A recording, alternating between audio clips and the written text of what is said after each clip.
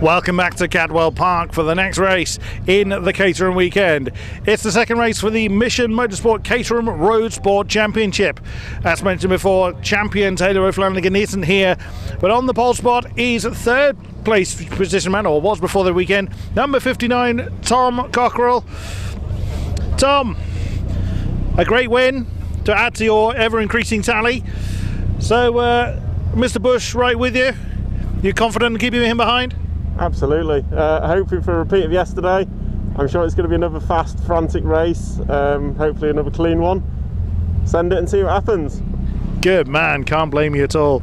So is it eye on the next rung up the ladder for next season? Let's get this race done and dusted with. Put the car on the trailer as it's sitting now, and we'll. I want to be back. Obviously it's an expensive hobby, but enjoyment it brings is massive. So yeah, anything I can do to be here next year, I'll be here. Cautious optimism, don't blame you at all. Best of luck, Tom. Thank you. As he will lead the pack away. Joining him on the front row is car number 22, Hugo Bush, who coming into this weekend was just 1 point behind Tom Cockerell in the championship. Hugo, great result yesterday. So are you keeping an eye on Mr. Cockerell in front of you? Yeah, I mean, I think the maths is fairly simple. Win the race and come second in the championship. That's the aim. Yeah, I mean, the championship battle is so close. Oh no, I thought that you were being released there, but no, not quite. Oh no, yes you are. No, never mind, I can't finish that question. I was just about to say, the championship positions being so close, is he going to be able to keep Dom Mansberger behind him? We will see as the race now continues. Over to Scott Woodward in the commentary box. Thank you very much, Chris, and good afternoon again, everybody, to those who are tuning in on the Caterham stream. The last three races of the Caterham Roadsport season for 2021 are just about to get underway. Excuse me, including this one. Season finale for the Mission Motorsport Caterham Roadsport Championship, and whilst the title has already been wrapped up provisionally by Taylor O'Flanagan, who's choosing to sit out these last two races to assure his provisional championship status, there is still a titanic battle going on for second place in the championship between Tom Cockerell, Hugo Bush and Dominique Mansberger, and it will be provisionally decided here as to which of the three drivers, which two end up on the podium. Basically, 3 into 2 doesn't go on this occasion. So, Scott Woodward here alongside once again Chris Hutchinson, who again has got his spreadsheet out to work out connotations. So for this occasion, looking at where we are, by the looks of things, it's pretty much what you've calculated, 3 points between the top three, with Cockerell ahead by 1 and then Hugo Bush behind by a further 2. Yeah, that's right, but again it's about where your drop scores are and what you have to do to start scoring points, and for example Dominic Mansberger has to start getting, he has to get 4th place before he even starts gaining points on that championship, and Cockerell's even worse off. He's got to start getting a podium before he starts gaining points, whereas I think Hugo Bush, yep, he can actually start scoring points as soon as he gets into 7th place. So you see how everything can twist and turn, and then Hugo's actually, whilst he's behind on actual points, he can actually recover himself back up through this race. So yeah, it's an absolute crucial race for them all, and they've had such a stellar year, some really great racing throughout this the whole season, and let's hope they finish it off in style. It already has been one of those standout sort of road sport fields. We look through the grid. We'll go through the rest of that conversation in a second, because here's the grid. It's Cockerell, Bush and Mansberger on the grid together. Cockerell on pole for his win yesterday, Bush second, Mansberger third. Alex Vincent with a very strong 4th place on the start, ahead of Batman himself, Adam West, alongside Peter Mott, who starts one of his best results, 6th. Steve Lancaster hoping for better fortunes today after he couldn't convert his 4th place into a better result. He starts 7th, alongside James Hall on the 4th row, with the top 10 completed by Toby Boys in 9th, and Andy Lund, who rounds out the top 10. Rest of the grid then moves forward into row 6 with Andrew Berg alongside Marcus Eels in car number 6. Moving backwards to row 7, we find Simon Arnold alongside Mike Hilton, car 51 and car 70 respectively. On to row 8, where we find ourselves with 15th place Adrian Mariadis and Ian Hapgood in the 16th place, and I believe that's where the grid concludes for this race. So for one last time, the road sport drivers will head around, and the point I was going to make is that you usually get this group of academy drivers that will then merge into road sport, and you seem to get one of those kind of the term I'm about to use is really cheesy. I want to use the term golden generation, but it's the point I'm trying to make by saying that is that you get this group of very evenly matched drivers that all go up together and all are just as quick as each other. And so you've got that in these kind of drivers where you've got, you know, Taylor Flanagan, Hugo Bush, Dominic Mansberger, Tom Cockrell, you know, Gwyn Jones is in there too, Alex Vincent and a couple of others who are just that good and are that closely matched to each other. And so if they all move up to 270s together, you can pretty much guaranteed they're all going to be at the front again, they're all going to be battling amongst each other again, and someone out of those 4, 5, 6 drivers is going to become the champion most likely, because they're all just as formidable as they were in road sport as they're hopefully going to be if they stick around for 270R. I mean, you see the quality of the field 270R we got this year, and obviously, you know, a lot of those would have been road sport a couple of years back. And yeah, we really hope that they carry on through and do their thing and continue these battles onwards. That's what we love to see, these sort of year on year, and especially as other people come and join that battle as well, Scott, because they get on with the car better, or they find the wider suspension that you get in 270s gives them a different edge, and they really sort of click with it. So yeah, it's but this road sport is such a fundamental foundation year that again, I encourage everyone to do it when they've left the academy, just because of how much you learn through this season. Yeah, that is one of the interesting things about the the upgrade system with these cars, because for those who aren't aware, with the original Academy car, you stay with it for the first 4 steps of the 5-step ladder on Caterham Roadsport. It's only when you get to the Caterham 7 Championship UK that you then have to pick up a brand new chassis, a bespoke chassis for the championship. But from Academy all the way through to 310R, you will use the same chassis, just upgrading it each time to make it quicker. So some drivers adapt to some of the upgrades better than others, but it all depends on who can come out on top in the end. So the battle for second place in the championship is on. 3 points separate the top 3 on the grid, and second, third and fourth for the points. Let's find out who can come out on top this time. By the red light's about to come on for the last time in the Mission Motorsport Caterham Roadsport Championship. The lights are out, we're underway for one last time.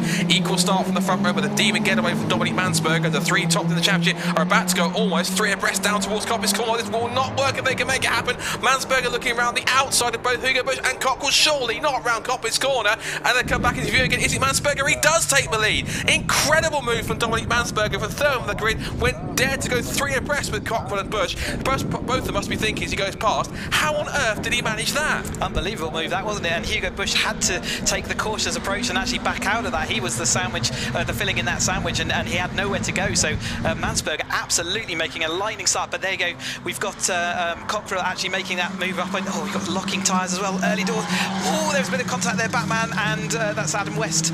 And the number 99 there, that's Hall. That's Toby Boys that's come off the road. That was Toby Boys that's come in contact. Bit of a too ambitious move to go up the inside there. Looked like Whip was always going to close the door on that move, and a little bit too late on the brakes to try and make that move stick. So both of them are going to get really going again, but towards the back of the field. Head of the field though, Mansberger has got back through, so there's been literally a change of lead. We've had the lead has changed 3 times in 1 lap already. Cock was in there in second place, Bush is there into third, and Alex Vincent, who's had a pretty decent start, is keeping the top 3 in touch. It's not just a case of these 3 pulling away. Alex Vincent and co are keeping them on as they come up over the mountain for the first time. Line astern over the crest has already had a breakaway 7, and that incident has broken up the pack already to two parts. You've got the leading 6 or 7 and everyone else who's battling for the positions downwards. Yeah, definitely split out the field, didn't it? But Mansberger, I think that's an actual statement of intent, isn't it? He's come out the blocks absolutely sprinting as fast as he can, and he wants to be in the lead of this race and stay there. He's not willing to let that settle in, and he just wants to be the pace setter. And at the moment, Cockrell following on with Bush following along. So here's the top 3 in the championship that are fighting it out. We've got movement around the outside here. We saw that work last time out. I think Mansberger's just got enough momentum to hold that this time round, though. Yeah, Cockrell also hit the brakes before he went to go to the outside line because he knew there wasn't going to be enough room to make that stick. Probably because he didn't feel he was as gutsy as Mansberger was on that first lap at the start. But he's trying to hold on. And what's intriguing is look at the car in 4th place. Alex Vincent, he's had some really good moments, some flashes of pace throughout the season, and had some really good drives throughout the year. So I remember there was, I think it was Donington Park, where at the start of the season, where he didn't get a running qualifying. In the first race in the wet, he came from the back of the grid to about 5th or 6th, which was a brilliant drive to start the season. There is Alex, number 17, in the 2-tone green Caterham with the green roll bars and the kind of 2-tone. Oh, there's contact behind. Now that was James Hall and 96 Peter Mott. So contact between Mott and Hall, and not only did it let Mott through, but also Steve Lancaster's jumped on that and moved up to 6th position. So that was a bit of a rude shove there from Peter on James, I think, a little bit. Yeah, Boys and West actually fell down to 13th and 14th, so they've got a lot of work now to come back through the field. They've got the speed to do it, and they've got 17 minutes left, but that's a long job ahead of them to make their way all the way back through. Currently with Mansberger out the front with the fastest lapper, does give him the... Sorry, he's in 2nd place now. The last time I looked, he was in the lead, but he was currently... he has slightly got a lead in that championship based on the positions, but that'll change every lap, and we'll start getting a feel for where this race is going to end up and how important the fastest lap's going to be as well. Notice the Adam West Batman Appreciation Society was back down at the complex at the mountain with signs and flags at the ready, so although they had a bit of a disappointment, even the fact that he was involved in that first lap incident, he's got some work to do from the back of the field. He's some 33 seconds back, and dare I say, if he has that much of a problem, it might well be the end of his race temporarily, which if it is, that's a real shame. So Steve Lancaster from that, whether it's the contact or something else, but his left front headlight's been moved to gyro. It's actually pointing sort of out to the side rather than at the front, so it looks a bit askew in that side. Cockrell then leads the way at the end of lap 2. Mansberger in 2nd, Bush in 3rd, Vincent 4th, and then it's Mott, Lancaster, Hall, Lund, Berg and Hapgood rounding out the top 10 as they make their way down the back straight. Steve Lancaster now under threat from a recovering James Hall, who is now Sands' right rear wing. Meanwhile, here's that big scrap for 2nd ever championship. It's Cockrell who leads the way from Mansberger and Bush. They're still going at it, and I've got a feeling for the rest of these 16-odd minutes, Chris, this is a battle that's not going to let up one single moment. These guys were going at it all the way to the flag. They haven't disappointed us all year, and it certainly looks like they're ready. Hugo Bush sort of in that sitting, waiting period at the moment, and seeing how this battle out front looks. And I think if I was in Hugo's position here, I would also be sitting to see what happens. First of all, because the front three are breaking away, you're being dragged away from that battle coming behind. But equally, it was angry enough at a battle that he might get some contact, so that's what I would be doing if I was Hugo, but I wouldn't want to leave it too long before I just make sure that I at least assert something into this race. Over the mountain they leap, and these top 3 keeping as they were as they head back into the Hall bends once more. Cockrell in control, he wants to try and hold on to that 2nd place in the points if he can, and to hold on to the victory to seal it in style. Just further back, looks like we've got Marcus Eales. I think that's also Adrian Mariantis at the back of that group. It's Marcus Eales battling with Simon Arnold. And we've also then got there's Simon Arnold. I also think that's Mike Hilton, I think, has got past Arnold. So also in there too is Mariadis as well, and that's Adam West. I don't think he recovered from that incident. I think he's quite far back. So fortunately, I think his 2021 season has rather come to an abrupt end, an unwanted abrupt end, but that's a real shame. Down the pit straight again. This is now lap 4. Still closing in now. Hilton still being chased down by that's now Mariadis. Showing us Toby Boyes has also stopped on track somewhere. So yeah, Adam West has continued, but Toby Boyes, by the looks of things, has been the one that stopped. So he was involved in that incident. He's possibly stopped down on track somewhere. Adam West has carried on, but he's way down, some 20 seconds off this group at the back of the pack, and essentially just driving around just to assist me back the points. He'll get some points back, I'm sure, for being a drop score, I think, if he's able to do that, but yeah, it could be. I mean, it was the front of his car, I think, that hit the side of Adam's car. So, you know, again, we always worry about the coolant system, which is right out the front of a Caterham car, and you certainly don't want to run out of that. We see Cockrell there with a little bit of a gap now over Mansberger.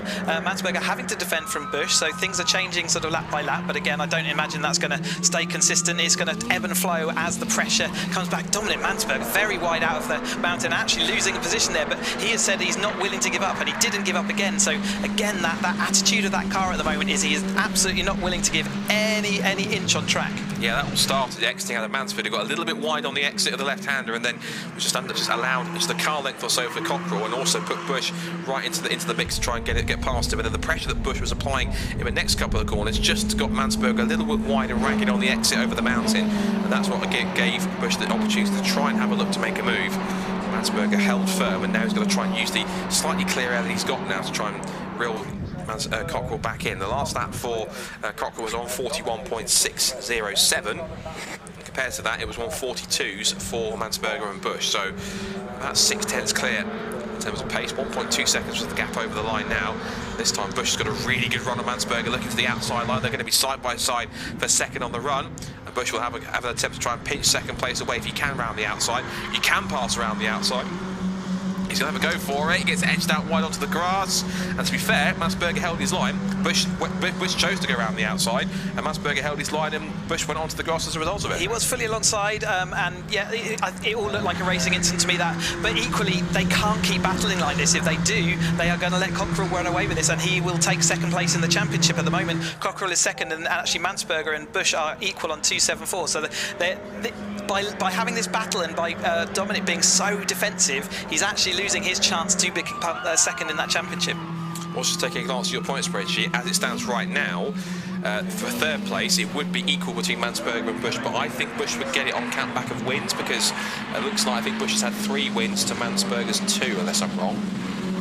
Yeah, it might come down to fastest laps as well on some of those scores, but nevertheless, yeah, we'll call it as we can, but hopefully they'll be able to separate themselves by the end. But this is what I mean about this. The fastest lap can be absolutely crucial. Fastest lap, 1 point, doesn't sound much, does it? But actually, that's the equivalent of overtaking someone on track, and around this track, that's a really important point to have. Cockerell, again, setting that fastest lap. So he was already the fastest lap before, but he's extending that advantage.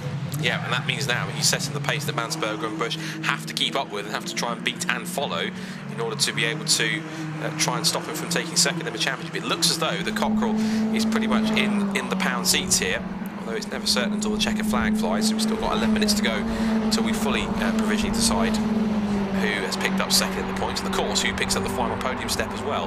And whoever it is going to get their championship trophies in about a month's time at the Caterham Awards dinner. Now that's a cut. Oh, that's a shame. Adam West is in the pit lane, I'm afraid. So that's Batman season over, I'm afraid. Back to the Batcave, or in this case it's the awning. But anyway, up towards Park Corner they go. This is the battle towards the rear. This is Adrian Mariadis battling with that's Mike Hilton. Mike Hilton. So you can see some of the cars towards the back end of the field having a nice scrap here, which is nice to see. So Hilton battling with Mariadis. I've always thought that's one of my favourite looking cars in Roadsport this season. It's been the sort of the dark sort of almost metallic-y silver with the fluorescent yellow. It's quite a nice combination. So one of the smartest looking cars on the grid for me for Adrian Mariadis. Here's Berg and Eels. Marcus Eels is in a sort of almost Marlboro McLaren-esque inspired livery in that car, number 6. And he's chasing down Berg for 9th position. Behind them we've got Ian Hapgood, Simon Arnold and Hilton and Mariadis. We did have Adam West, but sadly he's just pulled the car back into the paddock to end what has been a rather unsavoury end to his 2021 season. Not the way he would have wanted to conclude it. No, absolutely not. It's but you know, not everything is a fairy tale ending, as I kind of ably performed as well. But yeah, but this midfield battle, we should never forget these midfield battles that happen during Caterham races, and it's great to be able to focus in on that sometimes. And everyone comes back to Park Fermé with a story, and you can see how competitive it is all the way down the field. So, you know, we rightly couldn't concentrate on the front of the field for a lot of the time, but all these battles happen, and everyone has their stories. And you know, when they come back in, it's great to hear them. If you ever get a chance to go over to Park Fermé and listen to the people. Here's back with the battle for 2, and Hugo Bush has managed to get past Mansberger. Are they going to work together though, or has Mansberger, you know, burnt some of those bridges? Maybe Hugo will now treat him with the same disdain and let him see the edge of the track.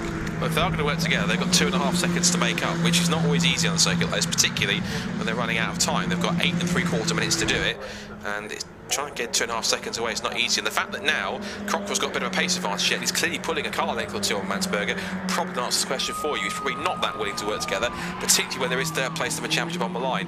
Cockerell is throwing the car in through them, and Hugo Bush already, he's putting the foot that he wants to go and close that gap in. Mansberger will push as hard as he can in order to try and keep with him, but I suspect now that Hugo Bush, now that he's got past him, his tail's up and he thinks, right, 2.5 seconds and 8.5 minutes, bring it on. And not only that, now that the positions have swapped, Hugo Bush does take a clear lead in that third place in the championship. So Cockerell's doing what he needs to do to claim that second place. Hugo Bush is 2 points further back at the moment with the positions as they are, and it looks like he is showing Mansberger a clean pair of heels. Maybe that is why Mansberger was so desperate to keep him behind, because he knew he didn't have quite the pace, and knew fastest lap as well, which is benefiting him again. That puts him 1 point behind Cockerell in the battle now. Well, that takes the fastest lap away from Bush, so it takes 1 point back.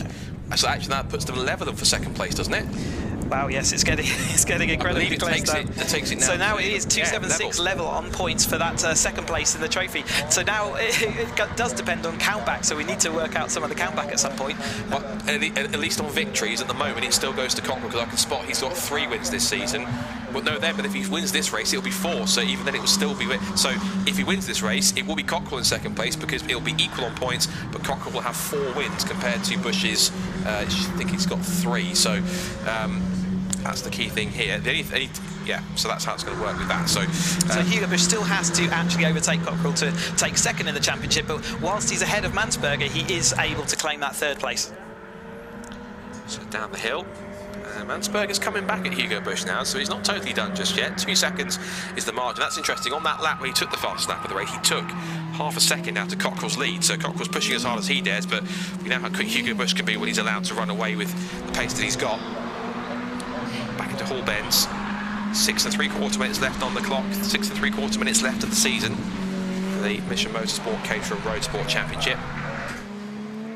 In they go through the hairpin, now through Hall Bend, Barn Bend. And let's see what the gap is now. It looks relatively stable, if not a tiny bit closer, maybe just under 2 seconds. Cross the line they go. The gap is 1.6, and Mansberger takes the fastest lap of the race, so it changes again. Mansberger gets the extra point for fastest lap, and he now starts to try and keep himself in this close contention. It now puts him just about... He's now 1 point behind Hugo Bush according to Chris's calculations. At the moment, it's Cockrell 276, Hugo Bush 275, Mansberger 274. So it changes it again. 2 points separating 2nd, 3rd and 4th. Unbelievable stuff. Like I say, they've been giving us these great racing all the time. There's a car in the pit lane there. Steve Lancaster, I think. So unfortunately, that's his season done, I'm afraid. He was as high as 8th position, so unfortunately he's out of the race. Continue to look at this battle sort of around the 8th, 9th, 10th, 11th place. Again, fiercely competitive here, you know, going up through Charlie's, and the cars are absolutely screaming here. They're leaning on that rear left tyre. You've got to get on that power though, because this straight's coming up, and we know how important the toe is up into Park Bend, and this is where most of the actions happen this weekend. There's Mike Hilton with Hapgood just ahead, and yeah, Eels ahead of him, so yeah, battle absolutely well and truly 3 wide coming into Park Bend. That's not going to work, is it? And Marcus, well, it did for Marcus Eels, sweeping around the outside and picking up the positions. That's him up now into 8th place. Big battle going on behind. We've got Hilton, we've got Hapgood, Hilton and Arnold in there too. And there's unfortunate Steve Lancaster, helmet off already. Something that picked something off the front of his car, like a tap or something, but unfortunately Steve Lancaster's season is done. The road sports, and Andy Berg loses it. Oh, and everyone else tries to scatter to avoid it, and Hapgood took to the grass to avoid. He loses out now to Simon Arnold. Hugo Bush, though, meanwhile, takes the fast lap of the race back again. And Tom... I think Bush is actually overtaking Cockrell for the lead. I was looking across the line just then, and it looked like Hugo Bush was actually going into the lead around turn 1. Yeah, I think you're right, because looking at the lead, so whatever happened to Cockrell, he did a 141.1 last time, and his lead gap was evaporated. Top 3 now separated by 0.7, so we need to look at the leaders now, because they should be all together. And if you're correct, it should now be Bush in front of Cockrell, so that's going to be all crucial. Here they come. Yes, it is, side by side for the lead. Cockrell goes back round the outside, so... At least for momentarily he was in front, but it's back now switched again, but he loses it on the exit. On this contact, Mansberger touches the back of Cockrell's car. Cockrell might be out of the race. The man who's in 2nd place of the championship might well be done. He's onto the grass. Is he going to park the car? I think he might well have done. Tom Cockrell may well be retiring from this race, and it will now leave the battle for 2nd place between Hugo Bush and Dominic Mansberger in the championship race. I cannot believe that. So whatever, it looks like the contact between himself and Mansberger. Mansberger is only just coming through now, but he's several seconds back now. I worry for Mansberger, the front of his car as well. Again, that was right on the coolant system.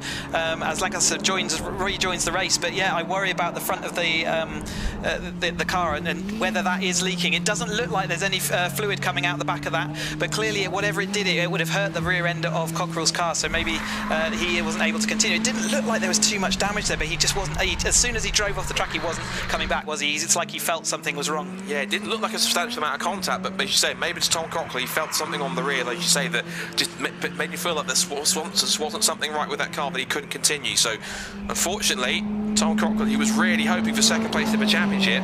Whatever the issue was, maybe because he did have a slower lap. Maybe it's related to that because he had some kind of an issue that was coming in. Maybe it's a mechanical problem that was developing itself all the way through. It could have been a gear change problem, something like that, or the gearbox or the clutch issue that he wasn't able to solve, and actually, like you say, it cost him the lead on the last lap, and coming out of Park Bend he wasn't able to change gear. Sometimes the gear stick can either get stuck or you can even have a gear stick failure on you, and at that point, yeah, you can't change gear, and maybe that's what we saw, and yeah, it makes sense if you sort of read it like that. Yeah, we just saw a shot there of Tom Cockrell's car parked up just on the side of the circuit. I'm afraid that's another driver whose 2021 season has been ended prematurely, and it may well have been that if there was that kind of problem, the only reason Mansberger hit the back of Cockrell was because he had a gear shift problem. So because of that, Mansberger just had nowhere to go. So that's the case. That's unfortunate. What it does now mean is that Bush and Mansberger, at the very least, don't have to worry too much about who's going to come second and third, because whilst it is unfortunate that it's at Cockrell's expense given his demise now, it now does put second and third into the hands of Bush and Mansberger respectively. So all they've got to do now is get to the end, which is easier said than done for some people, and then make it happen. Now Alex Vincent also, meanwhile, he's up to third place. I don't think he's had a third place. No, this will be his best result of the season. His previous best was 2 fourth places, and that was fourth place at the second race at Stesterton, and then earlier on yesterday in the first race at Cadwell. He possibly could be about to be, if he stays where he is, get his best result of the season, which could be even better if he's coming across what could be a wounded Mansberger.